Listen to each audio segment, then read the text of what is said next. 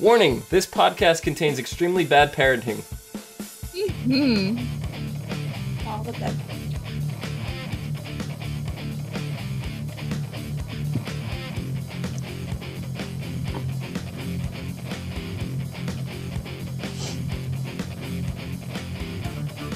What's up, everyone, and welcome to the ASOTV podcast for Once Upon a Time, Season 5, Episode 5, Dreamcatcher. I'm your host, Dom. With me, my co-host, Nikki. Hello. And my co-host, Rachel. Hello. How's it going, ladies? It's going. Not too bad. It's threw out my back the other day, so That's good. I'm on medication. Make cake, right? I did make cake. I showed you. Is that how you threw your back out? Was making No. cake? I don't Okay, know so how the I two did are it. no correlation to each other. No, they're not related. Yeah, if I was to cook a cake, I would make one so massive that lifting it would cause my back to go out. So It probably would. you know. So would you ladies think of this episode? We got more backstory of what happened to them, and Yeah. a lot more, which is nice. Up until this episode, I've had a lot of problems with this season that I really didn't realize until this episode. And it's the whole format of the flashbacks and stuff. Like, you guys noticed it, I guess, right away. You were jumping on, oh, another curse. I was like, but that's a staple of the series, and I like it. And I realized how much it wasn't working in the first 4 episodes until I saw this one. And it's so what it came down to for me was they've exhausted their past. Like, almost all the characters, the main characters, they've exhausted their past history to a point where the only way to continue using the flashback format that they use is to have this curse. But which to me is okay, so I'm not complaining about that. But it's the knowing what happens before it happens that didn't really work well, right? Because oh, Emma's gonna turn into the Dark One, and Merlin didn't save, and all this stuff, and so it's like knowing all that, and it's like everything that's going on right now seems irrelevant. But now that we kind of caught up and seeing that Merlin was actually free, because that was never mentioned before, and seeing Merlin out and about and being a person and doing things, now I'm interested in the flashback stuff. I love how they portray Merlin. He's hilarious. He is. He has this sarcastic way about him, and it just cracks me up. Well, I mean, Merlin was always kind of sarcastic. He was always eccentric in a way.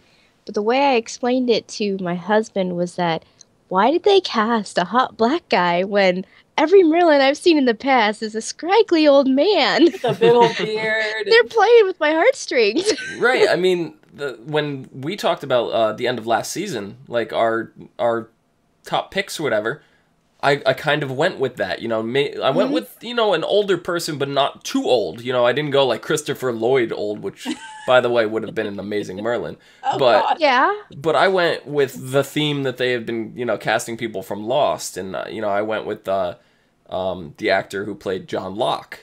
Mm-hmm. And in my headcanon, that was the best Merlin that you could possibly ever have.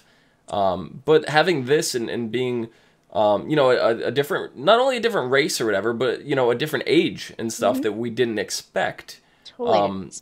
is I think it's more fresh for the show. I love it. Yeah, I do too. And we also found out that he's actually been a tree for 1,000 years. Yeah, Mhm. for much longer than 15. Much longer than what Arthur thought. Arthur told him. So it must have been, he lied for a reason. Well, Just no. to say, he hasn't been No, a tree for very long. He didn't. See, that's more of the background that we need, though. He didn't lie. He spoke to Merlin, right? Arthur is not thousands of years old. So when Merlin was turned into a tree, whatever it was, forever ago, because this Dark One we're assuming is not Rumple. No. Right? So this predates Rumple, and Arthur does not predate Rumple. No. So I have a feeling Merlin had to have gotten free at some point, because he also got in contact with Emma. We've seen this. Emma's not over 900 years old. Well, it could have been an illusion kind of thing. Maybe he had some kind of powers. I don't know. Maybe. I don't. The only other thing that I could think of is maybe Merlin can time travel. Maybe he can. Maybe he got turned into a tree, but he got banished or something. Like part of him was. Well, I'm saying that in the past, before he foresaw events and traveled ahead to prophesize to Arthur and to prophesize to Emma, and then went back and then got trapped in the tree. Yeah, I was gonna say maybe he went ahead in the future, told Emma, and went back and got trapped in the tree. Yeah. So, yeah, it's possible. It sounds like he can time travel because he goes, it's just like riding a bike. And Truman was like, how do you know about bikes? Yeah. So he's a time traveler. Yeah. So what you guys think about the masked Dark One? Who do you it's masked for a reason. Masked for a reason, and I feel like it's someone we know. I think it's his long lost love. Yeah. It's gotta be because you destroyed my love. Didn't say my lover, said my love. And I want her back. Goes to kill the Dark One. And goes, I can't do it. Cries a little. Dark One didn't kill him. Just took his tear. Yeah. Turned him into a tree, so. Yep. So this was the tear is what casts the spell. Yeah. It is the tear of love's lost. So let's say he's roughly got turned into a tree 1,000 years. This has to be before Uzo, who, Rumpel got his powers from. So, because otherwise they would, or Zozo, whatever. Yeah. So I'm thinking that it was before him. Maybe the one before.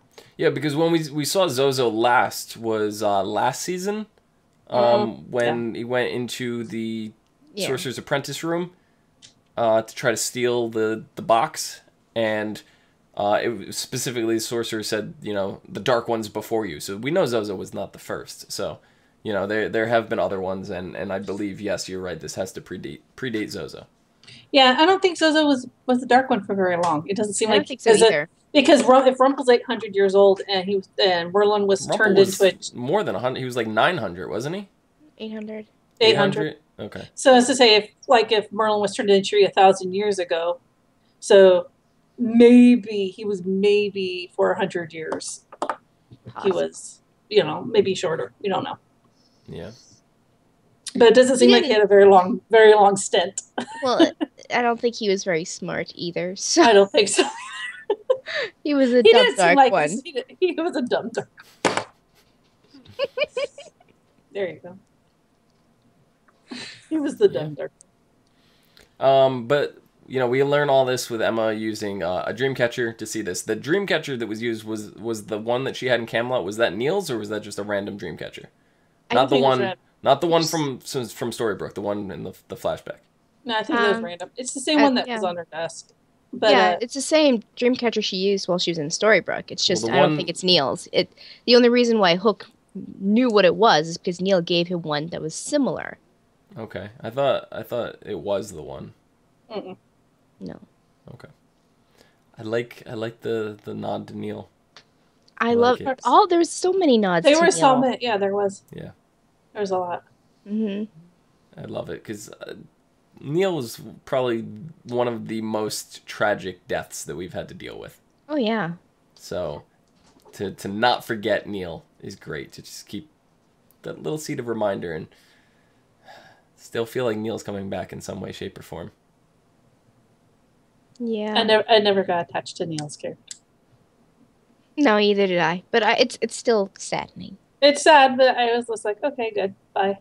I mean, Balefire hung out in Neverland for, 800 years. So he survived that long. He can't go out like this. He's got to come back. And I don't know, because we saw that they tried to use the tear to free Merlin in the past here, right? Uh-huh. And they tried to get Regina, right? And that didn't really work out that well. And it was the tear. Well, it just wasn't fresh. Completely. It wasn't fresh, and it wasn't strong enough. Right. Yeah. And it's not because her love was false, it's because she has new love. Which she got over it. Kind of Not would really be got the over reason it. Healed. If Emma was even capable, of it, Emma's would not have worked because she had Hook. Yeah. So she does some really bad parenting. Yeah, and when we first saw it, before we saw the flashback to what happened, I was like, way to break his heart, Violet, you stupid, dumb I was legit medieval brat. No, because I can't say I was mad at Violet, but so what started popping into my mind was, okay, so based on your society and your upbringing and different things like that, and it's a lot of situation and things that it's like that's your opinions and first impressions, and all that means a lot. And I was like, something that was there, and the father's influence, because we saw how the father treated Henry in the past, and it's like, oh, you're a writer, you're not a knight, you can't be with my daughter. So instantly Henry thought it had something to do with that. And then when we see in present day, and the Violet's horse runs off, and Henry's going this whole episode trying to redeem the horse, because he doesn't have any memories of Camelot. He doesn't know what happened. He just found this new girl. So it's that puppy dog love all over again. It's starting fresh from the first time. The father now likes Henry. So he's more accepting. Oh, you will be a fine knight someday, good sir. And, here, I'll take the horse. You two enjoy the festivities. So it's just like, that's what it was to me. I didn't think anything of it. I just thought it was the father, So then when we learn what happens with Emma, oh my God, I can't even tell you the roller coaster I went on. I wonder if Emma still has her heart. I guess we might find out next episode. Yeah. Oh, she said she'd get it back after she did this Oh, little come thing on now. for her. Yeah, But I mean, a lot could happen, like with Merlin being out now. But I mean, Emma wasn't the dark one, and she probably still is very true to her word. I don't know. Well, she's starting to turn.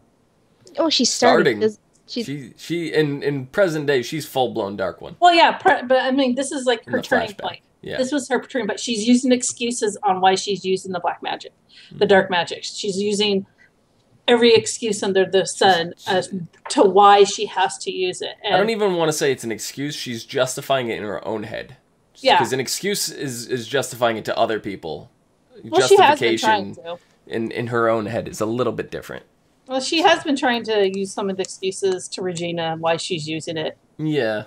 And so I feel like it's more for her than it is for Regina. I know. Regina's not buying it because Regina's been there. Yep. She's not buying it. Her bullshit. But I love when Gold calls her out on... Regina calls her out on orchestrating the horse debacle.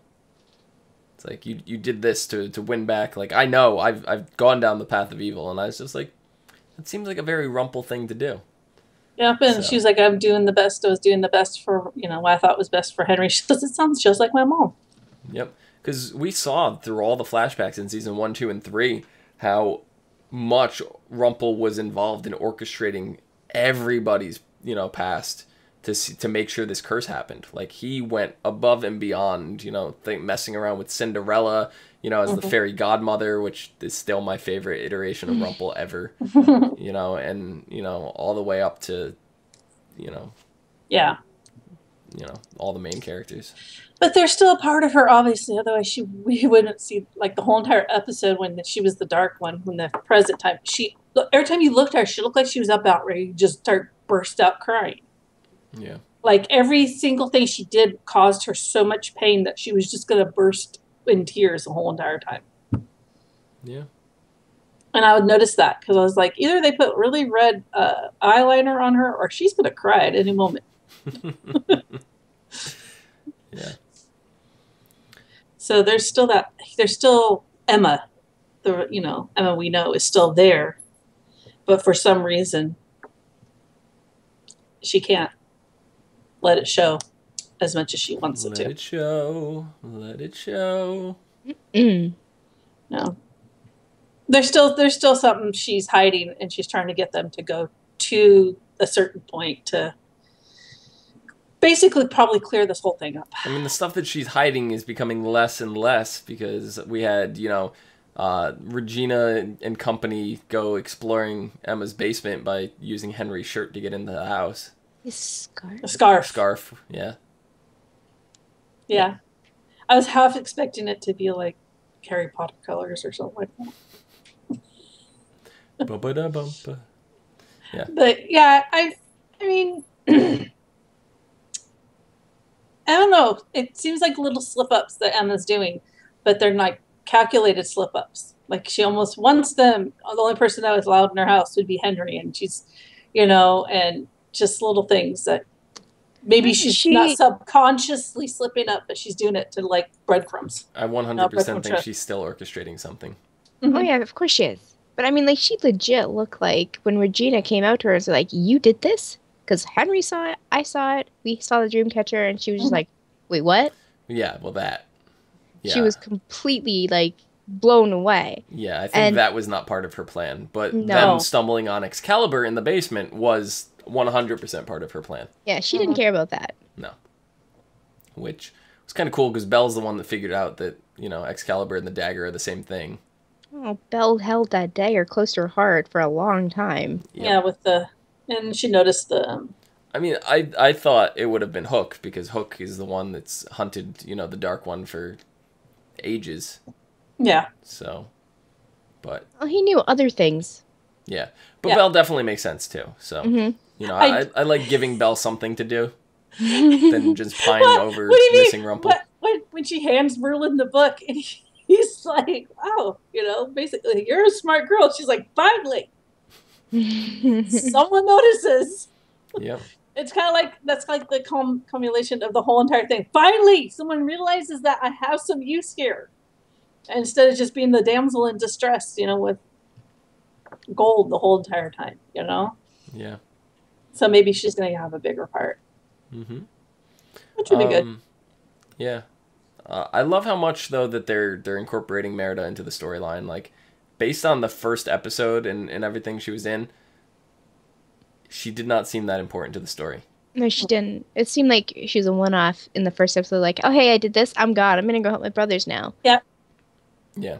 And just the way they tied her, I've grown to like the character a lot more. Nikki, I think you're finally coming into terms with... Or they're growing into your standards, I should say, with her appearance. Yeah, like her outfit looks less vibrant, and her hair is less vibrant. So I mean, she's more realistic now. She's less of a cartoon. To me, it seems like whatever they did in the first episode with her, the filter, the saturation was just turned way too high. I was going to say probably maybe the lighting or something. Yeah, it's probably the color balance and stuff, because they do a lot with the green screens, as you guys know, and in certain cases it's not exactly a green screen. They use green, blue, and purple, like a violet on this set quite a lot, like a bright pink or purple. Mm-hmm. And the purple you usually see more in scenes with like Zelina, when green skin, they can't exactly use green screen. All should be his lips and eyes. Yeah. Yeah. But it seems like ever since Zelina made it onto the show, they switched from a blue screen over to using the violet screen, which I've seen in almost everything since. And I guess that allows you to have like blue and green on the screen. And you've seen that now a lot more in the dresses and stuff. So having like Merida in there that uses a bright colored dress and stuff, you can't exactly... use those colors either, so... I don't know. If they used a blue screen, she'd just be a talking head. Yeah. Mm-hmm. So, I mean, there's ways around that from the technical aspect, like you can create a mask to put over that kind of stuff to block the filter out, but that's just a lot of extra work that doesn't need to be done. Work. But anyway, Merida, she tries to overcome the Dark One's spell. Didn't really work out for her, did it? No, not at all. So, how do you think Merida's getting it free? I think she might use Rumple against Emma. She might convince Rumple to get her heart back, or somebody else might realize that Merida is under her spell and be like, "Oh, I'm gonna fix her right now." Well, didn't she say something to Rumple like, You're we're gonna help me? Yeah, you're Yeah. gonna help me take down. I the don't Dark think she One. realizes how she's gonna do it quite yet. No, I do like her and Merlin's interaction. She is just like, since she got released, she's like, I gotta get the wisps. He's like, the wisps are just gonna lead you to your death. Straight out point. She's like, what? And here she thought, lead her to her brothers and stuff. But yeah, I don't know, but the sword fighting between Merida and Rumple was probably the highlight of this episode for me. I love that she's such a bitch, but I loved it. She's not really. She's being forceful and Yeah, aggressive, exactly. but That's what I'm saying. She needs to get this job done in order to save herself, and by doing that, she kind of has to be a little cruel. Of course, but I love it, the way that just, they do it. But at the same time, she's being helpful because she's like, "Here, you have a bung leg. Here, have a fucking staff. I know, right? Now you can walk. Now let's sword fight." That's not stopping you. She's like, "That's not stopping you. What's stopping you is See, I know, and this is even showing how much more, like when we were talking about this last podcast and over the last couple episodes, especially at the end of last season, how being the Dark One was so tied to his personality, to Rumple's personality. Because now we see him back to being the coward. Like that's not been in his personality for the longest time. And now that the Dark One is gone, you would expect him to have 800 years of experience and confidence being this person who does not know what cowardice is anymore. And it has not influenced him at all. I don't think so much he went back to be, well, of course, he could have. But it feels like to me that he is... he's feeling weak, so feeling the loss. Weak. He's feeling all the loss that he just lost. I mean, he lost power, he lost Belle, he lost everything, and he's feeling that loss. He's throwing himself a pity party. And his heart is basically completely wiped from everything. It's neither good nor bad right now. No, and he's throwing himself a little pity party. Yeah. And so once he gets over that, I think he might regain some of that confidence and stuff. It's there. He's just... You saw it.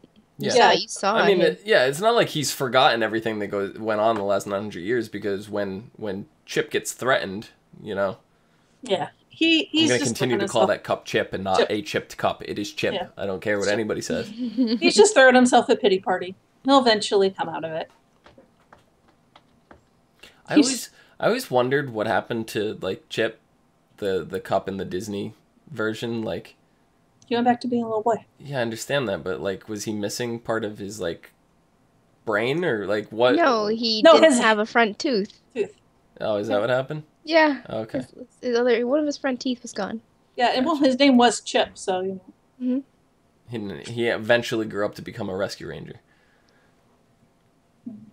A squirrel? Yeah, he turned into a squirrel. Merlin cast the spell and turned him into a squirrel. God. We've seen Merlin turn himself into a squirrel in The Sword and the Stone. It can happen, along with Prince Arthur.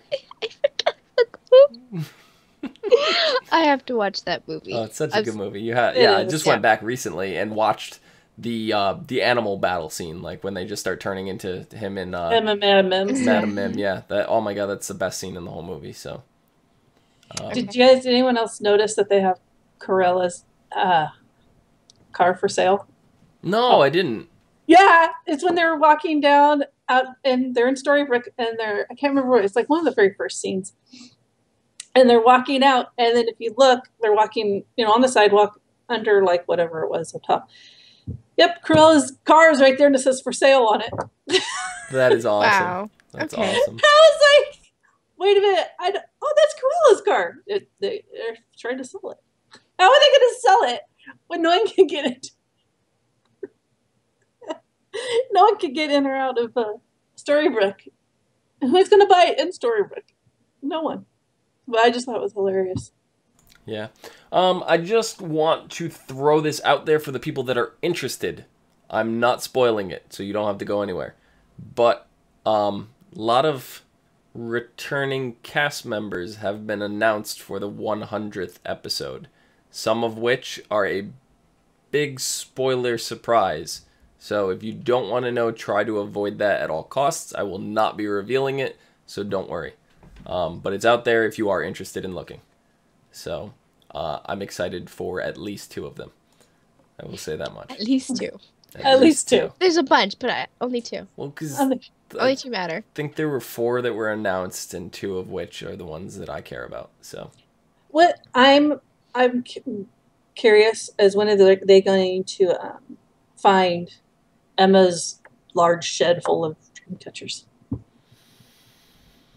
And if that is everyone's memory that's in Storybook. That's a lot. That's a lot of Dreamcatchers. That's a lot of Well, there was a lot of Dreamcatchers in there. There were a lot. And she did. It reminded me, if you've seen the movie 7, which I know Nikki over here has not seen, it reminds me of the movie 7 when they walk into their apartment that's just full of air fresheners.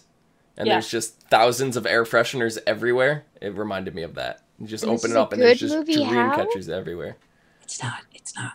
It's the best movie ever. If Dom says it's good, you know it's bad. Once Upon a Time is a really good show. He says Saw is good, and no. Once Upon a Time is a really good show. Whatever. I just had Rachel shoot herself in the foot. No, she said movie. No, she said if Dom says it's good, then it's not. That was her statement. Whatever. I liked this show before you liked this show, so I'm hipster about it. I don't think so. I watched it the day it aired. Me too. So then you couldn't have liked it before me. I did because I was 2 hours ahead of. I lived in a different time zone. I watched it before you did. It still airs the same time. Time is relative. No. Next episode is called The Bear and the Bow. So we're going to see a bear shooting a bow. Prediction.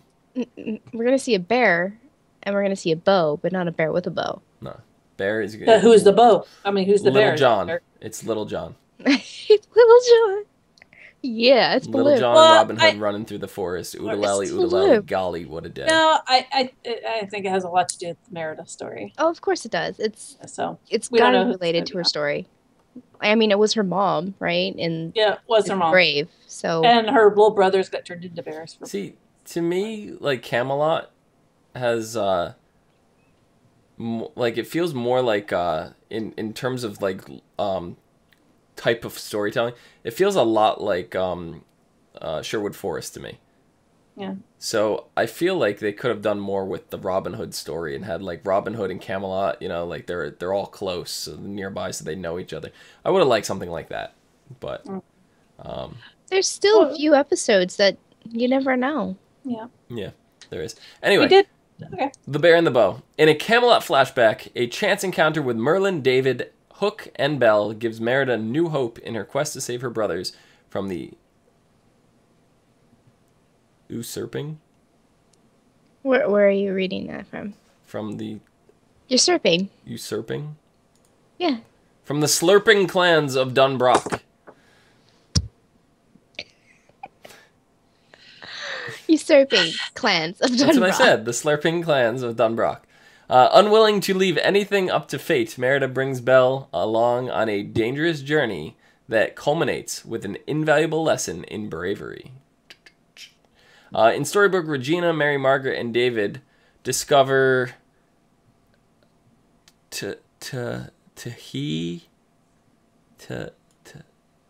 what's that word? Fuck. To discover fuck spell.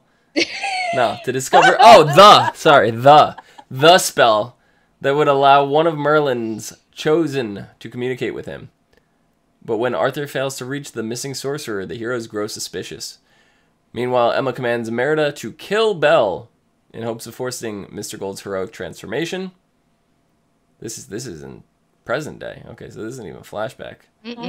With Merida unable to disobey Emma's orders, Gold must find the courage to fight for Belle's life or risk losing her forever. Well, we already know Merlin is really pissed off at Arthur, so... Like, what are you going to do with that broken sword? He's really pissed off. Oh, man, yeah. Well, I mean... He wasn't... Is Merlin mad at him because the sword is broken? I mean, because Arthur found the sword broken. It's not his fault. He's mad that he didn't take the role he should have. he didn't go the route he should have to be the boy that He's mad that he became the villain. Yeah, he's mad that he took this road of obsession over this and didn't become a good leader. He's pissed off. He gave him this. You can only go so far with predictions. What that person does with it is a whole nother story. That means Merlin shouldn't be mad. He can only be disappointed. Okay, well, maybe he's disappointed, but he looks a little pissed. He's really disappointed. He's way more than he's disappointed. Disappointed too, but yeah, he's mad because of the way Arthur's been going on, like going about things, like just betraying snap his people. fingers and fix it. He's out of that fucking tree now. Maybe. Well, he doesn't want it. Well, you know what? I don't care what he wants. If he's he out should of the just tree snap his now, goddamn fingers and fix things. If he's out of the tree now, he should have fixed Emma, but clearly something happened. So he has well, to. Well, like he said, you know, he can fix has to it, be eradicated. but he can fix her. But does she want to be fixed? Yes. Because it takes both. Right. So it's just as much her decision as it is his. Really hope that Excalibur gets forged, and at the last second something happens and all the light gets snuffed out. That would make for a great mid-season cliffhanger. Well, we already know that. Well, right now it's not together. We know that much. No, I know. That's what I'm saying. For the mid-season, have it come together and snuff out all the light, because they said that it could either destroy all the light or all the darkness. What better way to end the mid-season is to destroy all the light in the world and leave the world in chaos for the next season, and we'll have to go to the underworld. I have a feeling something else will happen. I don't think it's going to snuff out all the light, and I don't think it's going to snuff out all the dark. Something weird's going to happen. The dark's going to get snuffed out, and when we come back from mid-season, everybody's going to be wearing night vision goggles.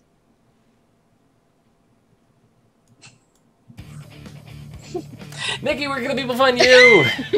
A very splinter soul of you. They can find me on Twitter at LadyVenom24, LadyVenom24. Rachel, where can the people find you? They can find me at Twitter at Savannah17 and on Twitch at Savannah. Excellent. You can find me down below here at Phenomedom, Phenomedom. Phenomedom. You did see that hoodie that Erica posted, right? Where? I will not be wearing that hoodie. On Facebook. You can also find us and others on Facebook, Gmail, G+, Twitter, and right here on YouTube at /ASOTV podcast for some more podcasts for some of your favorite Jack Skellington shows. Favorite TV shows. Till next week. Don't be shooting any bears with bows. You're supposed to shoot the bears with arrows, not the bows, because I don't think the bows can do that. No, you hold the arrows, and you put the string on the bow and release. You put the string against the arrow and release the bow. That's how that And you release your tongue. No, you release the bow. And then the bow goes flying. Uh-huh. Do not hit bears, because that will only agitate them. And then the only way to get away is if you give them a picnic basket. If you don't give them a picnic basket, they can have angry poops all over your face. All over. And don't you dare have a picnic basket. It better be a picnic basket. Basket?